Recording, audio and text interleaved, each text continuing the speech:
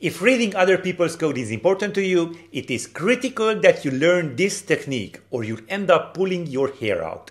Fortunately, there's an easy fix. Want to read code like a professional? Let me show you what I'm doing to fast-track my development career. Why should you read code in the first place?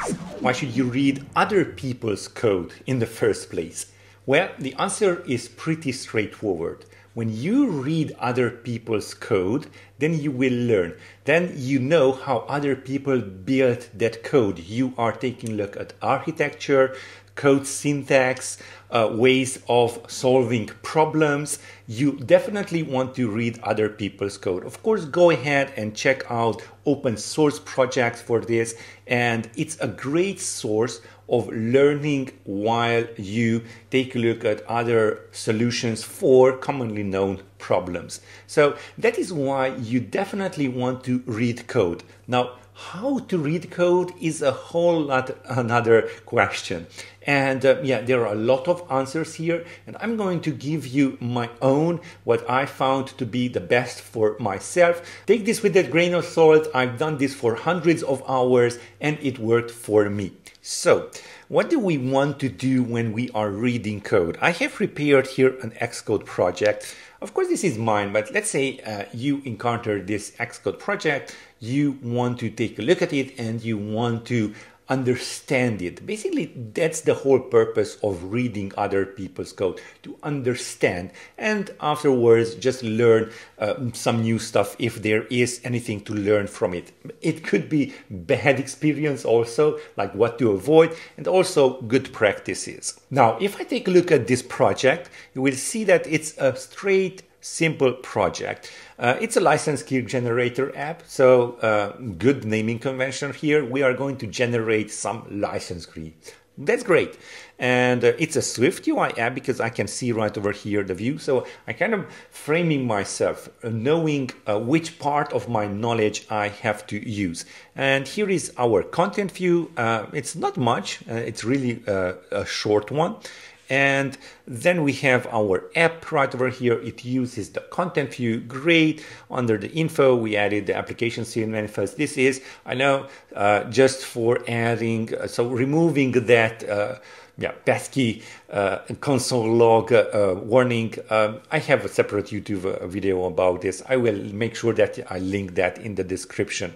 So what do we have here? We have some also assets. And this looks like a really straightforward application. Of course, if you are taking a look at a more complex project, then you will have more time to kind of have an overview. This is the main point here. I get an overview. Now, next up, I want to understand the code. Now, how do I understand the code? Now, there are several ways to tackle this. You could just start off and taking a look at all the files. Or you could just see, okay, these are the views. This is a SwiftUI application, so you want to take the views and maybe some view models or the models itself. If you are in a core data app, you want to take a look at the model there. But basically, you want to scan the whole project. That's one way of doing it. Now, what I recommend, and this is much more advanced, but it's much more powerful in you understanding the code, is to actually build and run it. It's as simple as that. If you want to take a look at all the files, then you will have to have a mental map of what the project does. And you have to kind of imagine and store all over the quirkiness, the details, the functionality in that mental map, which is really hard to do. What I recommend is building, running the application and understanding it as you use it. So what I'm going to do is what I preach. I'm going to just build and run it. And there we go. We have our application. So now you know what this project does. You know how this app looks like. You can see it generated, as I can see it right over here, generated a random string. And we can just copy it out. That's fine. And we can also generate a new one. And what gives is just going to generate a new random string right over here, which we can use as a license key. Okay, now I understand the purpose and kind of the actions, the interactions, what the app has. Okay, so that's one part of building and running. You see the code on your device. If you want to hang out with SwiftUI developers just like you, make sure to check out SwiftUI Nation, the community I have just launched. Join over 25 SwiftUI maniacs, ask questions on the private Discord server, attend the weekly group coaching, and level up your SwiftUI skills. Be a part of the SwiftUI Nation. Join us today at store.rebeloper.com/community.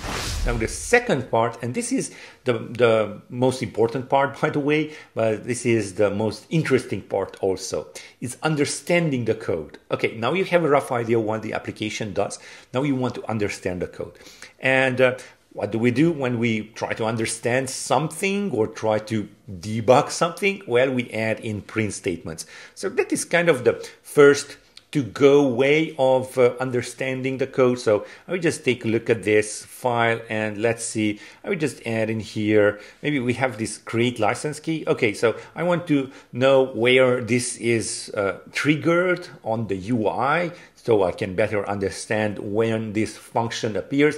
You are going to, when this function is used, you are going to have this kind of pattern like when is this function triggered quite a lot. So what I'm going to do here is just maybe just print out our random key, because I can see that we are creating here a random string from those characters. Okay, so I'm going to print out that random key. Let's again build and run. So now you are not just taking a look at the simulator or the device, you're also inspecting the code. So as you can see here, we just added our on the console we have this right over here, random key. Great.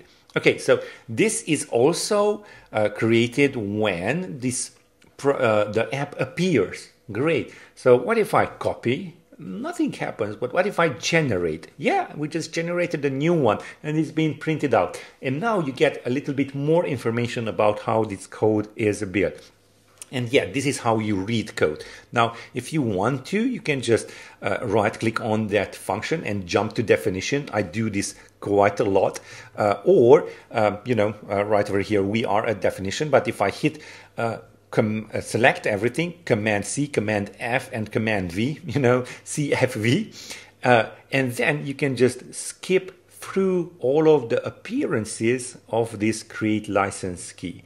Okay, as you can see, I have one on the button itself, on the generate button, and then I have also one on the unappear, and then of course on the function itself. So if I would just be right over here and I want to jump to definition, actually this is the way how you want to jump to definition. Okay, that's fine. But print statements, they are kind of littering our code. So instead of using print statements, I would recommend using breakpoints. Yes, you want to use breakpoints. I know they kind of sound really scary, but believe me, they are not. So what I'm going to do is just stop this and let me just have a little bit more real estate for the code. And what I want to do is, you see right over here, we have some numbers. So I want to, again, get access to that random key that we have created. So that is created on line 46. So when I'm returning it right over here, and I accidentally already added a breakpoint right over here, on line 97, I'm going to add a breakpoint by just clicking on that number.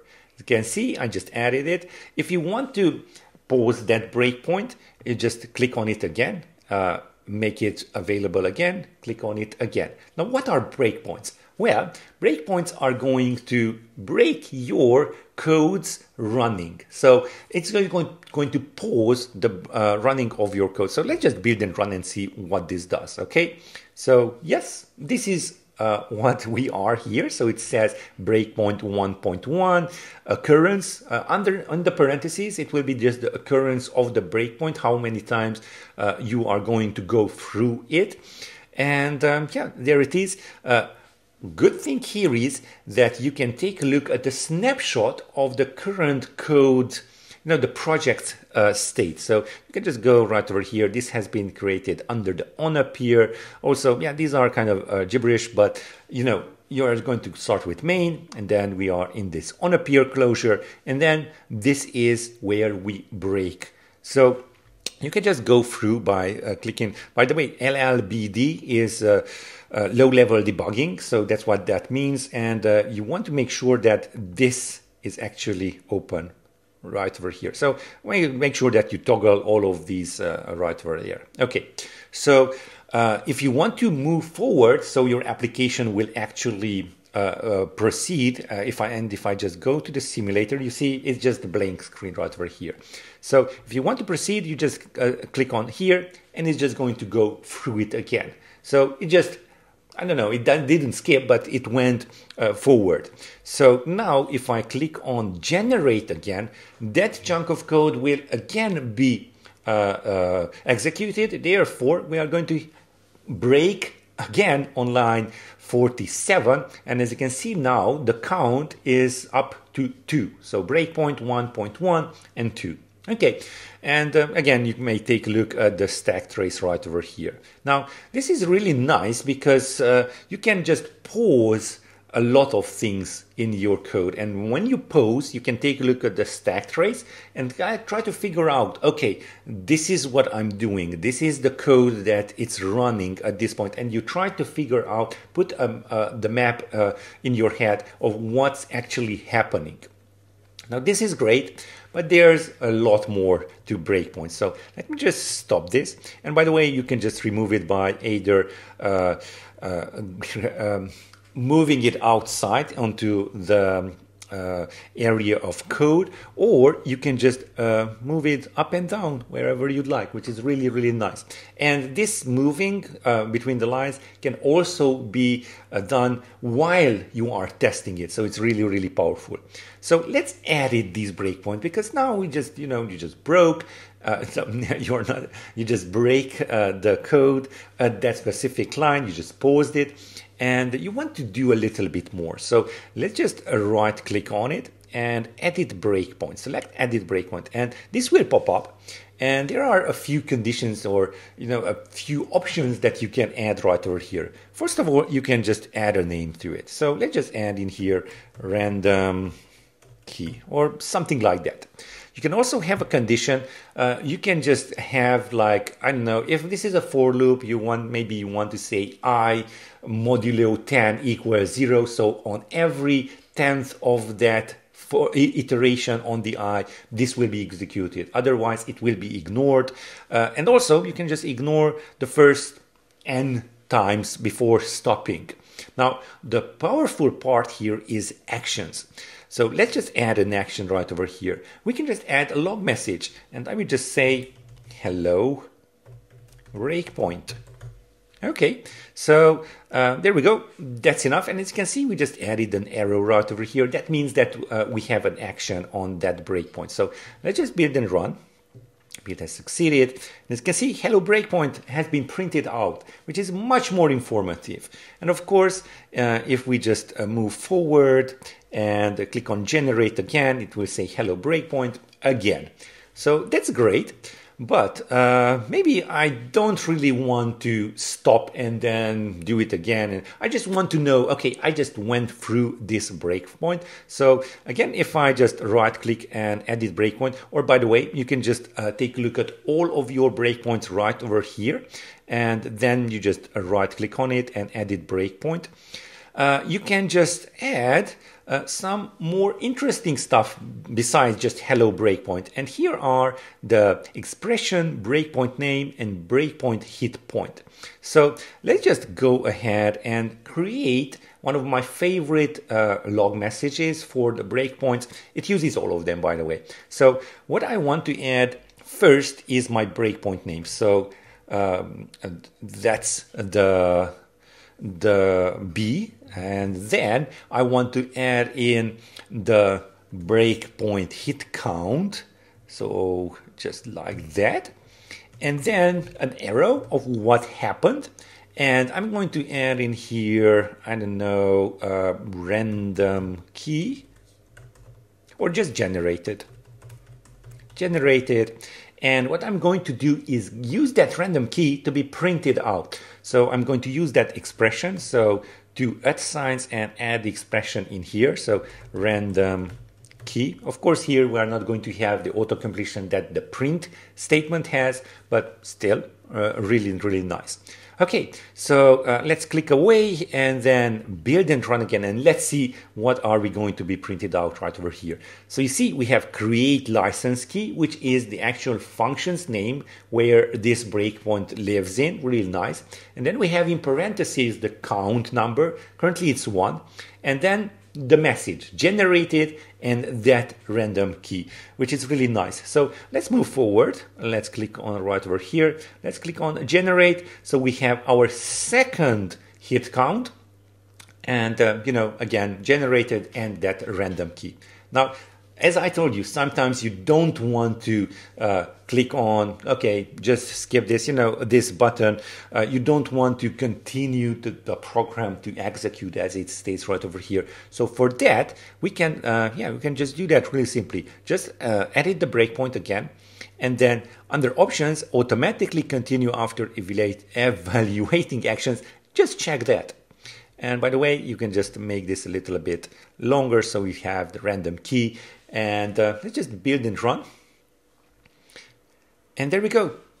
Now we can just generate a new one. And let's see the logs. There we go.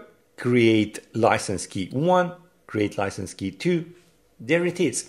Now, the cool part here is that if you have print statements, then you have to maybe search for all the print statements and then delete them before you go to release archive.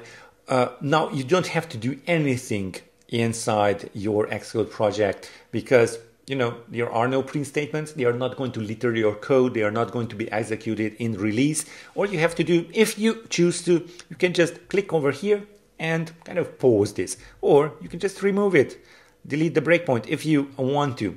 It's as easy as that. And also you can just filter the breakpoints. If you want to, you can create new breakpoints. It's really, really powerful. And with this technique with the breakpoints, you will be able to read other people's code while you are running them really, really powerfully. And also you are going to learn quite a lot with this technique. Creating these breakpoints will definitely make you a pro. And if you want to check out what's the difference between a hobby and a pro developer, go ahead and check out this video right over here.